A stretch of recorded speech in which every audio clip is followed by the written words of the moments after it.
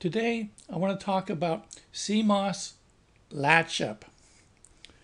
Now here I've shown the cross-section of a typical CMOS wafer. The yellow part shows P-type silicon and the green type shows N-type silicon. Now in this region, I have an N-well that would typically house a P-channel transistor. This is my connection to the N-well. The N-well is usually, is usually connected to a positive power supply. And over here I have a P diffusion region that could be a source of a PFET transistor. And that is very often also connected up to the positive supply. Perhaps it's plus 5 volts. Now over here I have an N-type diffusion that could be a source of an NFET transistor or an N-channel transistor, and that's very often connected to ground. And this is a connection to my substrate, or the P-type wafer, that's also connected to ground. So what does this all mean? Well, there's a dangerous condition lurking in these layers, and this dangerous condition is called CMOS Latch-Up. So let's understand this.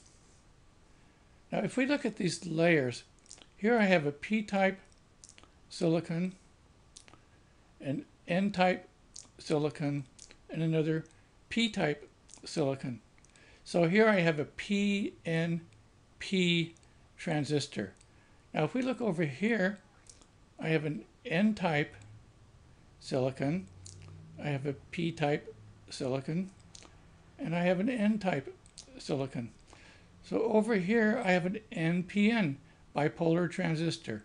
So here I have a PNP bipolar transistor, NPN bipolar transistor. So let's draw these bipolar transistors. So I have an emitter base junction of a PNP, and over here I have a base collector junction, and the base of this PNP is connected through a resistor of this N-type material over to the high voltage, or my plus 5 volts in this case. Now my NPN transistor, I have a junction here that can form the base emitter junction of an NPN. I'll draw my NPN here, make it kind of wide. And over here I have a base collector junction. And notice that the base of my NPN is the same as the collector of my PNP. Now there will be some resistive material at the base of this NPN,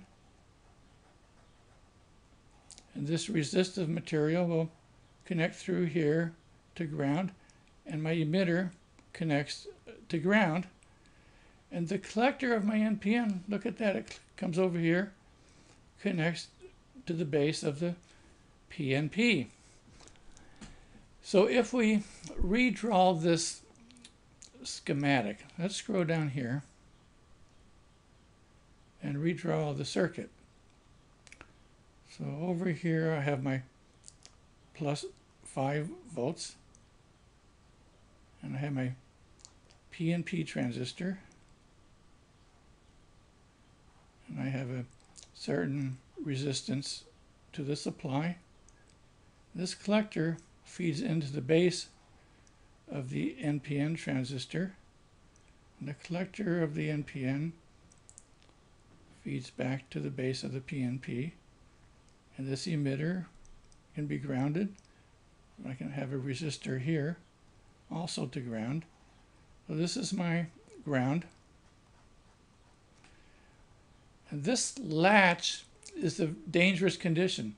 Normally in a CMOS process, this PNP transistor will be in the off condition, and this NPN transistor will also be in the off condition.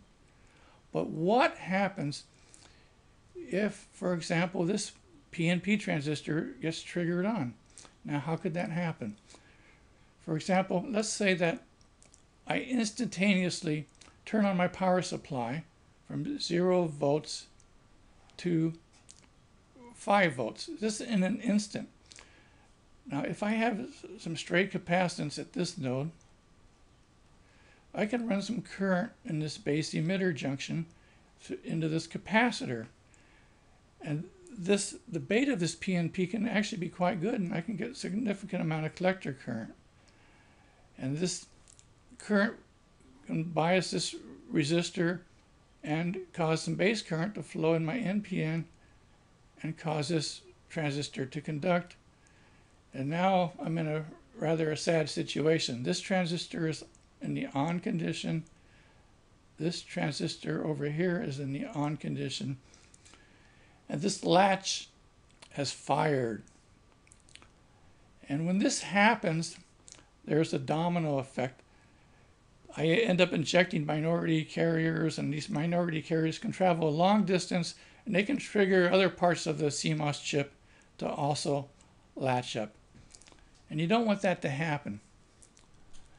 Now, other things that can trigger this latch is if this emitter of this PNP can somehow get biased above the supply voltage, then that can fire the latch. If this emitter of the NPN